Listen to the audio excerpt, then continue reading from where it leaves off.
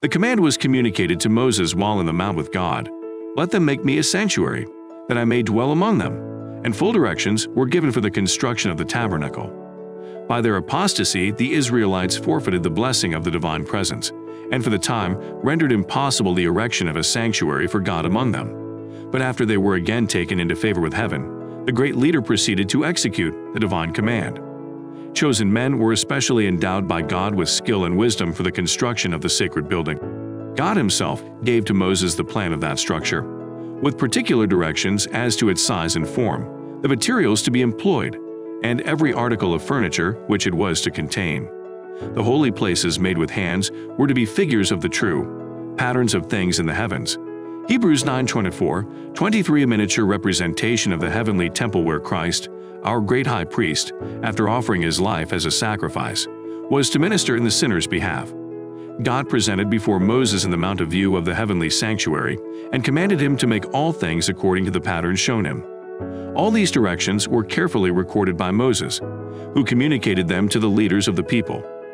For the building of the sanctuary great and expensive preparations were necessary. A large amount of the most precious and costly material was required, yet the Lord accepted only freewill offerings. Of every man that gives it willingly with his heart, ye shall take my offering, was the divine command repeated by Moses to the congregation.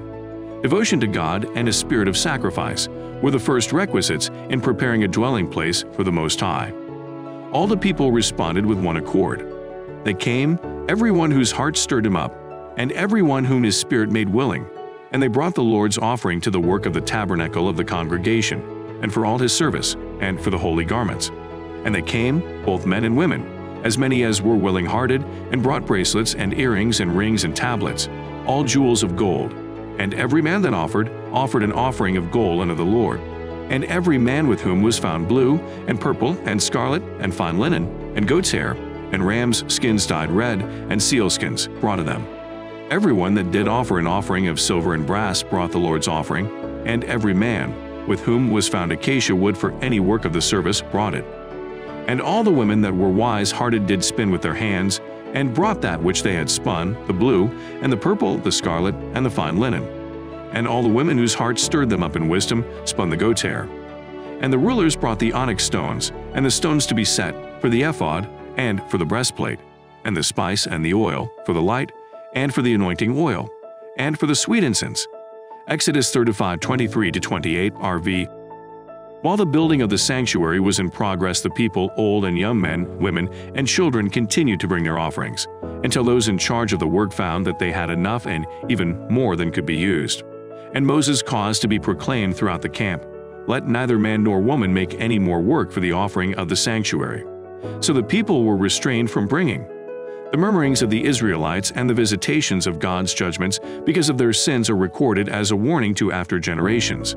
And their devotion, their zeal and liberality, are an example worthy of imitation. All who love the worship of God and prize the blessing of His sacred presence will manifest the same spirit of sacrifice in preparing a house where He may meet with them. They will desire to bring to the Lord an offering of the very best that they possess. A house built for God should not be left in debt, for He is thereby dishonored. An amount sufficient to accomplish the work should be freely given, that the workman may be able to say, "Bring no more offerings." Title: The Tabernacle and its Construction. The tabernacle was so constructed that it could be taken apart and borne with the Israelites in all their journeyings. It was therefore small, being not more than 55 feet in length, and 18 in breadth and height. Yet it was a magnificent structure. The wood employed for the building and its furniture was that of the acacia tree, which was less subject to decay than any other to be obtained at Sinai. The walls consisted of upright boards, set in silver sockets, and held firm by pillars and connecting bars, and all were overlaid with gold, giving to the building the appearance of solid gold. The roof was formed of 4 sets of curtains, the innermost of fine twined linen, and blue, and purple, and scarlet, with cherubim of cunning work. The other 3 respectively were of goat's hair, rams' skins dyed red, and sealskins, so arranged as to afford complete protection. The building was divided into 2 apartments by a rich and beautiful curtain or veil, suspended from gold-plated pillars, and a similar veil closed the entrance of the first apartment. These, like the inner covering, which formed the ceiling, were of the most gorgeous colors, blue, purple, and scarlet, beautifully arranged, while enwrought with threads of gold and silver were cherubim to represent the angelic host who are connected with the work of the heavenly sanctuary and who are ministering spirits to the people of God on earth. The sacred tent was enclosed in an open space called the court, which was surrounded by hangings or screens of fine linen, suspended from pillars of brass. In the first apartment or holy place were the table of showbread, the candlestick or lampstand, and the altar of incense. The table of showbread stood on the north. With its ornamental crown, it was overlaid with pure gold. On this table the priests were each Sabbath to place 12 cakes, arranged in 2 piles and sprinkled with frankincense. The loaves that were removed, being accounted holy, were to be eaten by the priests. On the south was the 7-branched candlestick, with its 7 lamps. Its branches were ornamented with exquisitely wrought flowers resembling lilies, and the whole was made from one solid piece of gold. There being no windows in the tabernacle, the lamps were never all extinguished at one time, but shed their light by day and by night. Just before the veil separating the holy place from the most holy and the immediate presence of God, stood the golden altar of incense. On this altar the priest was to burn incense every morning and evening. Its horns were touched with the blood of the sin offering, and it was sprinkled with blood upon the great day of atonement. The fire upon this altar was kindled by God Himself and was sacredly cherished. Day and night the holy incense diffused its fragrance throughout the sacred apartments, and without far around the tabernacle. Beyond the inner veil was the Holy of Holies, where centered the symbolic service of atonement and intercession, and which formed the connecting link between heaven and earth. In this apartment was the ark, a chest of acacia wood overlaid within and without with gold, and having a crown of gold about the top. It was made as a depository for the tables of stone, upon which God Himself had inscribed the 10 Commandments. Hence it was called the Ark of God's Testament, or the Ark of the Covenant, since the 10 Commandments were the basis of the covenant made between God and Israel. The cover of the sacred chest was called a mercy seat. This was wrought of one solid piece of gold, and was surmounted by golden cherubim, one standing on each end. One wing of each angel was stretched forth on high, while the other was folded over the body. See Ezekiel 1:11, in token of reverence and humility. The position of the cherubim, with their faces turned toward each other, and looking reverently downward toward the ark, represented the reverence with which the heavenly host regard the law of God and their interest in the plan of redemption. Above the mercy seat was the Shekinah, the manifestation of the divine presence, and from between the cherubim, God made known His will. Divine messages were sometimes communicated to the high priest by a voice from the cloud. Sometimes a light fell upon the angel at the right, to signify approval or acceptance, or a shadow or cloud rested upon the one at the left who revealed disapproval or rejection. The law of God, enshrined within the ark, was the great rule of righteousness and judgment. That law pronounced death upon the transgressor. But above the law was the mercy seat, upon which the presence of God was revealed, and from which, by virtue of the atonement, pardon was granted to the repentant sinner. Thus, in the work of Christ for our redemption, symbolized by the sanctuary service, mercy and truth are met together. Righteousness and peace have kissed each other. Psalm 85:10. No language can describe the glory of the scene presented within the sanctuary: the gold-plated walls, reflecting the light from the golden candlestick, the brilliant hues of the richly embroidered curtains with their shining angels, the table, and the altar of incense, glittering with gold. Beyond the second veil the sacred ark, with its mystic cherubim, and above it the holy Shekinah, the visible manifestation of Jehovah's presence, all but a dim reflection of the glories of the temple of God in heaven, the great center of the work for man's redemption. A period of about half a year was occupied in the building of the tabernacle.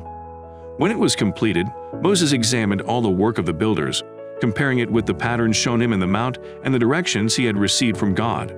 As the Lord had commanded, even so had they done it, and Moses blessed them.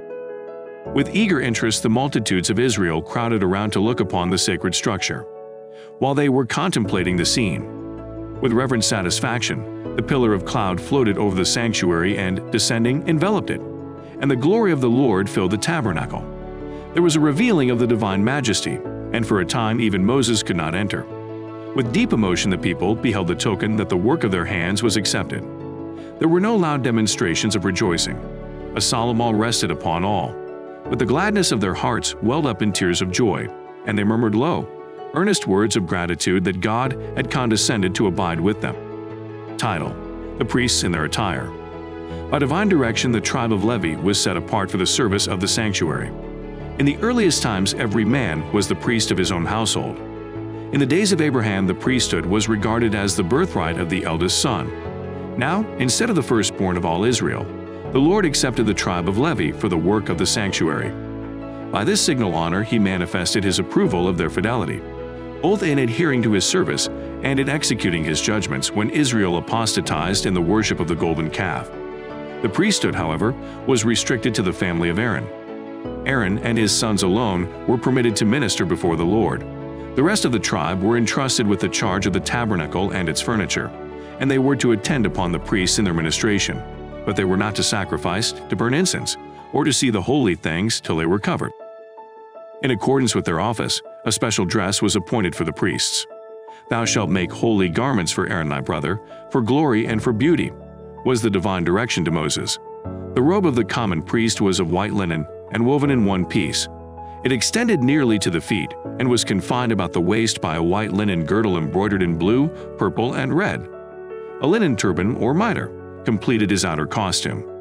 Moses at the burning bush was directed to put off his sandals, for the ground whereon he stood was holy.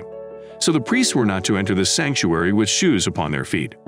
Particles of dust cleaving to them would desecrate the holy place.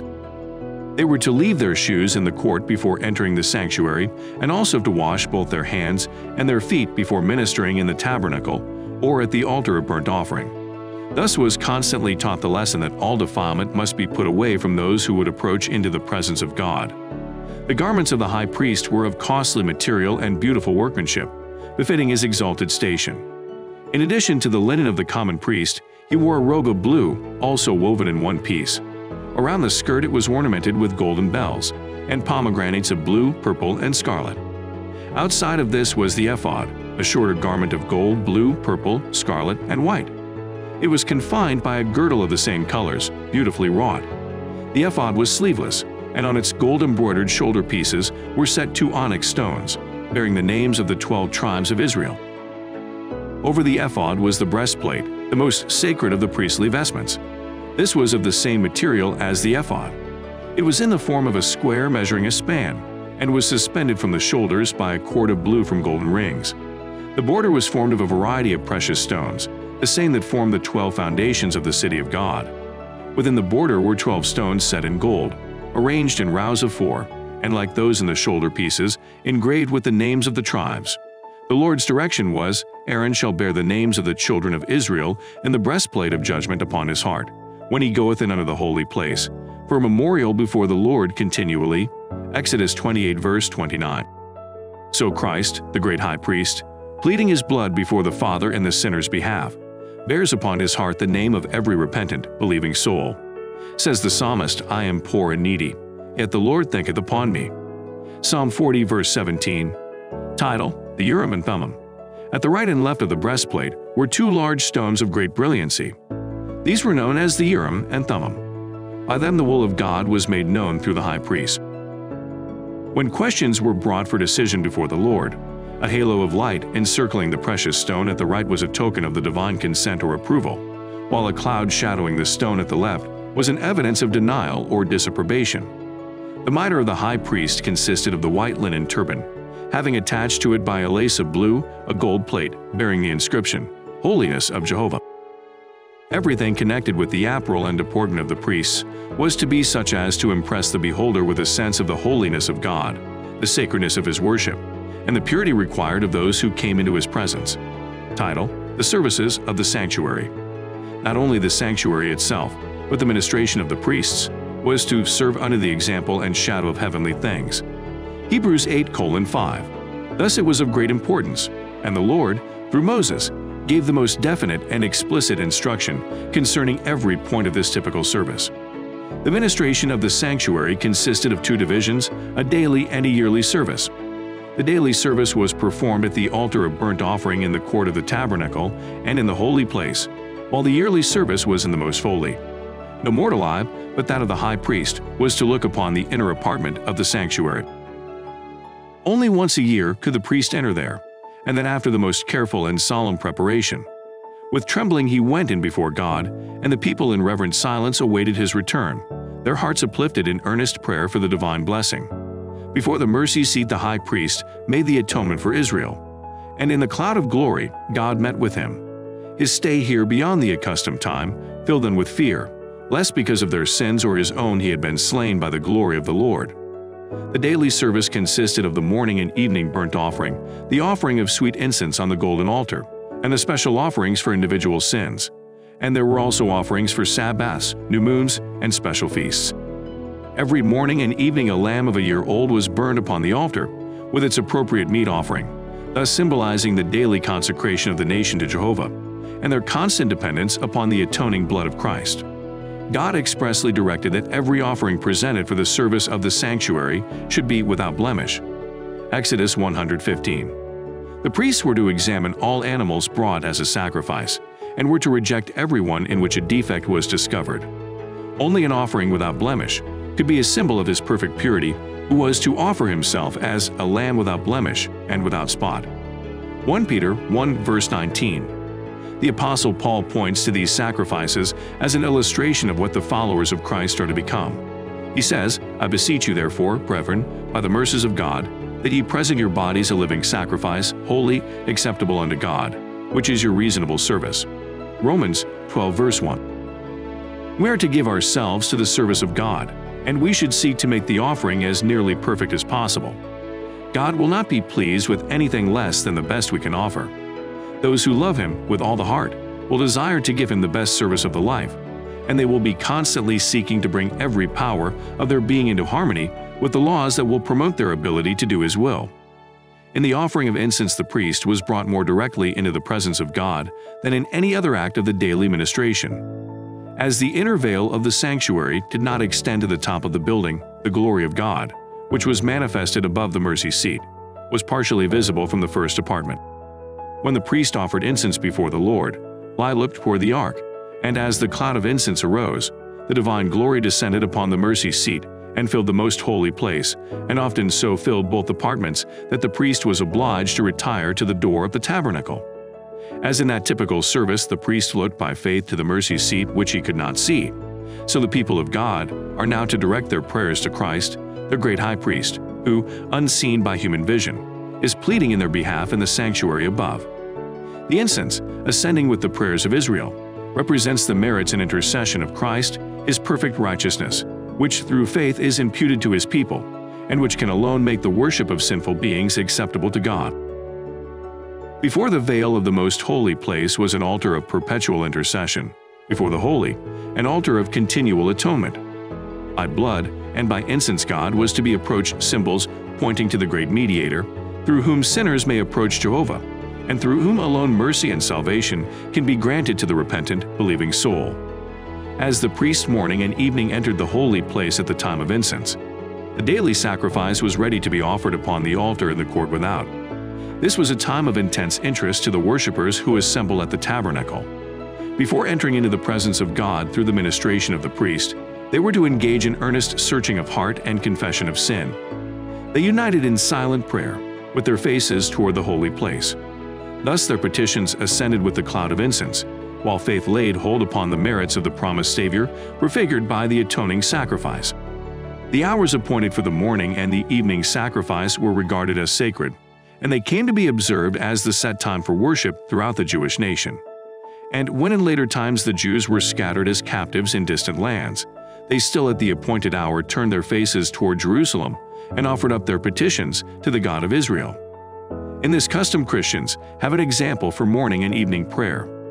While God condemns a mere round of ceremonies without the spirit of worship, He looks with great pleasure upon those who love Him, bowing morning and evening to seek pardon for sins committed and to present their requests for needed blessings. The showbread was kept ever before the Lord as a perpetual offering. Thus it was a part of the daily sacrifice. It was called showbread, or bread of the presence, because it was ever before the face of the Lord. It was an acknowledgement of man's dependence upon God for both temporal and spiritual food, and that it is received only through the mediation of Christ. God had fed Israel in the wilderness with bread from heaven, and they were still dependent upon His bounty, both for temporal food and spiritual blessings. Both the manna and the showbread pointed to Christ, the living bread, who is ever in the presence of God for us. He Himself said, "I am the living bread which came down from heaven." John 6:48-51. Frankincense was placed upon the loaves. When the bread was removed every Sabbath, to be replaced by fresh loaves, the frankincense was burned upon the altar as a memorial before God. The most important part of the daily ministration was the service performed in behalf of individuals. The repentant sinner brought his offering to the door of the tabernacle, and placing his hand upon the victim's head, confessed his sins, thus in figure transferring them from himself to the innocent sacrifice. By his own hand the animal was then slain, and the blood was carried by the priest into the holy place and sprinkled before the veil, behind which was the ark containing the law that the sinner had transgressed. By this ceremony the sin was, through the blood, transferred in figure to the sanctuary.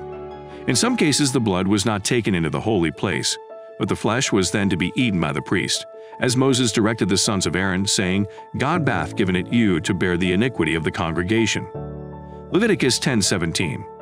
Both ceremonies alike symbolize the transfer of the sin from the penitent to the sanctuary. Such was the work that went on day by day throughout the year. The sins of Israel being thus transferred to the sanctuary, the holy places were defiled, and a special work became necessary for the removal of the sins. God commanded that an atonement be made for each of the sacred apartments, as for the altar, to cleanse it and hallow it from the uncleanness of the children of Israel. Leviticus 16 verse 19. Title: The Day of Atonement. Once a year, on the Great Day of Atonement, the priest entered the most holy place for the cleansing of the sanctuary. The work there performed completed the yearly round of ministration.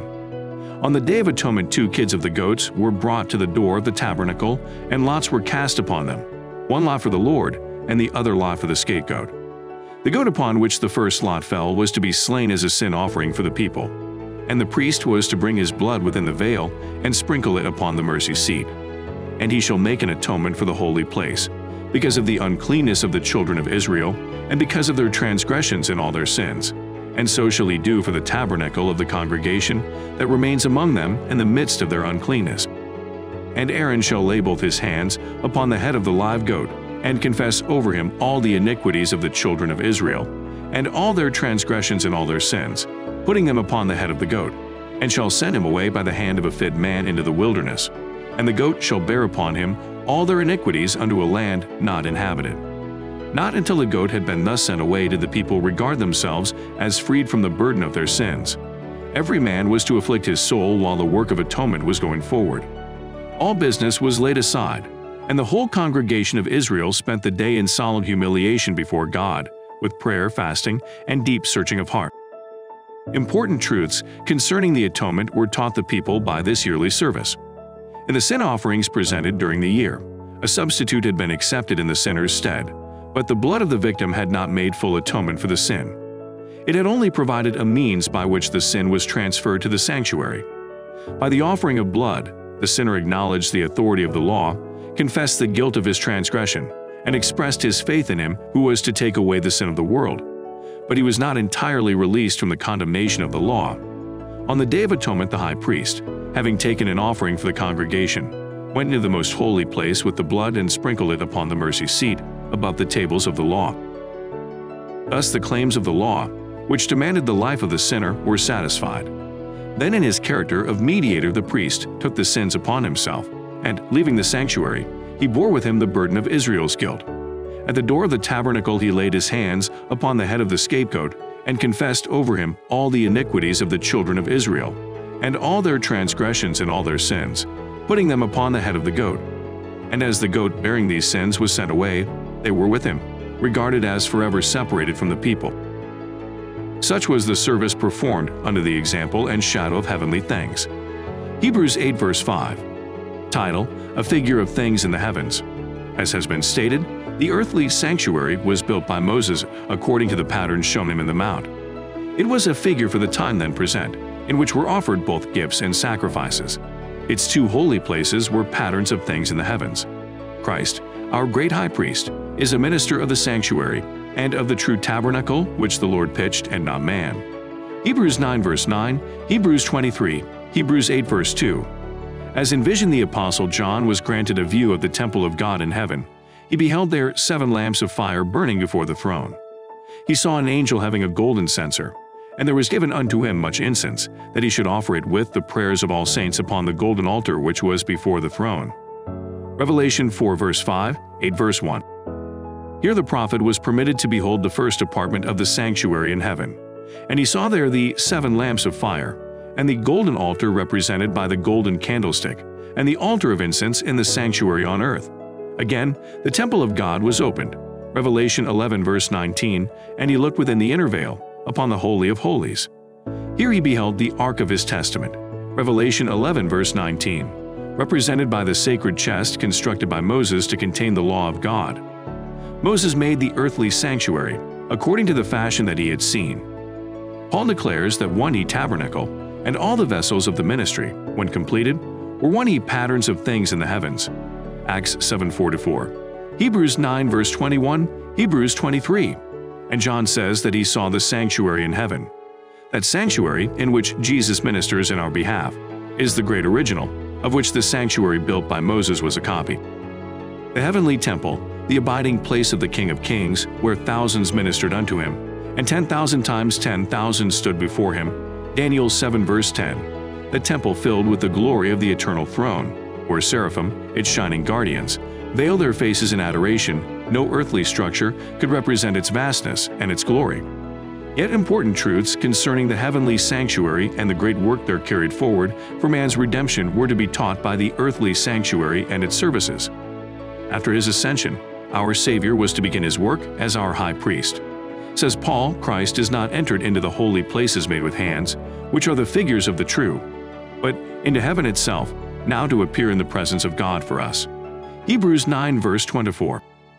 As Christ's ministration was to consist of 2 great divisions, each occupying a period of time and having a distinctive place in the heavenly sanctuary. So the typical ministration consisted of 2 divisions, the daily and the yearly service, and to each a department of the tabernacle was devoted. As Christ at his ascension appeared in the presence of God to plead his blood in behalf of penitent believers, so the priest in the daily ministration sprinkled the blood of the sacrifice in the holy place in the sinner's behalf. The blood of Christ, while it was to release the repentant sinner from the condemnation of the law, was not to cancel the sin. It would stand on record in the sanctuary until the final atonement. So in the type, the blood of the sin offering removed the sin from the penitent, but it rested in the sanctuary until the day of atonement. Title: Cleansed from the record of sin. In the great day of final award, the dead are to be judged out of those things which were written in the books, according to their works. Revelation 20 verse 12. Then by virtue of the atoning blood of Christ, the sins of all the truly penitent will be blotted from the books of heaven. Thus the sanctuary will be freed or cleansed from the record of sin. In the type, this great work of atonement, or blotting out of sins, was represented by the services of the Day of Atonement, the cleansing of the earthly sanctuary, which was accomplished by the removal, by virtue of the blood of the sin offering, of the sins by which it had been polluted. As in the final atonement, the sins of the truly penitent are to be blotted from the records of heaven, no more to be remembered or come into mind. So in the type they were borne away into the wilderness, forever separated from the congregation. Since Satan is the originator of sin, the direct instigator of all the sins that caused the death of the Son of God, justice demands that Satan shall suffer the final punishment. Christ's work for the redemption of men and the purification of the universe from sin will be closed by the removal of sin from the heavenly sanctuary and the placing of these sins upon Satan, who will bear the final penalty. So in the typical service, the yearly round of ministration closed with the purification of the sanctuary and the confessing of the sins on the head of the scapegoat. Thus, in the ministration of the tabernacle and of the temple that afterward took its place, the people were taught each day the great truths relative to Christ's death and ministration. And once each year their minds were carried forward to the closing events of the great controversy between Christ and Satan, the final purification of the universe from sin and sinners, patriarchs and prophets, pages 343-3m. Title: Study Questions. What were the first requisites for preparing the sanctuary in the wilderness? 1. What formed the basis for the plan for the sanctuary? How was it obtained? 2. Is there significance to incense fragrance diffusing throughout the sanctuary and one hour around the tabernacle? 3. What was the manifestation of the divine presence and where did it appear? 4. The law and the mercy seat were both in the most holy place. Why is this so? 5.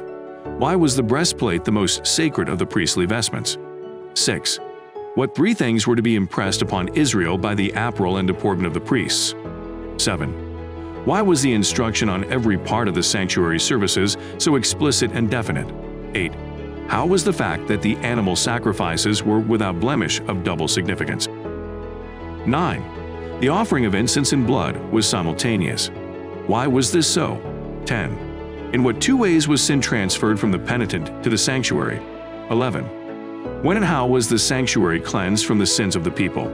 12. What objects did John see as in vision he viewed the first and second apartments of the heavenly sanctuary? What of its vastness and glory? 13. How are the daily and yearly services of the sanctuary connected to each other? Apply this to Christ's ministry as our high priest and the cleansing of the heavenly sanctuary from the record of sin. This book was transcoded by Senator Sibuk with the help of the wife Lena Sibuk and children Anna Sibuk. Blessings Sibuk and favor Sibuk. And it was made possible by the Almighty God for His unfailing love during our difficulty moments. We would love your support towards our mission to transcode and translate all Ellen G. White books in different languages around the world. Any amount can be appreciated. Please share the link with all your loved ones, neighbors, church members, workmates, inmates, and social acquaintances. Stay blessed.